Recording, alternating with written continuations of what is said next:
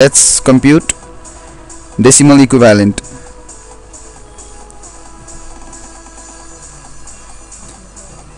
Decimal equivalent is 3 and 3 times reference voltage is 5. 3 times 5 gives 15. 15 divided by 2 to the power 4 means 16. 15 divided by 16. 15 divided by 16, and that gives 0.9375. that's nearly equal to 0.94, and here you can see on the voltmeter the value is 0.94, right?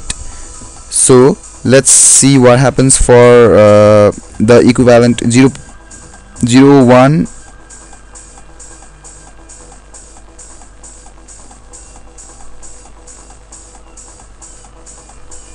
0100.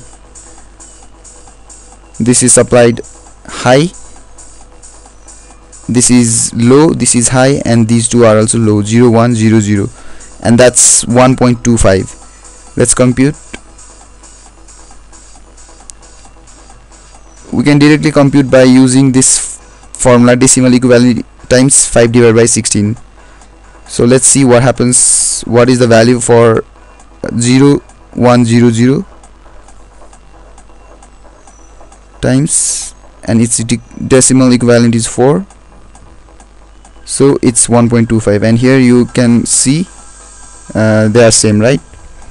So this is the circuit of an R2R ladder converter.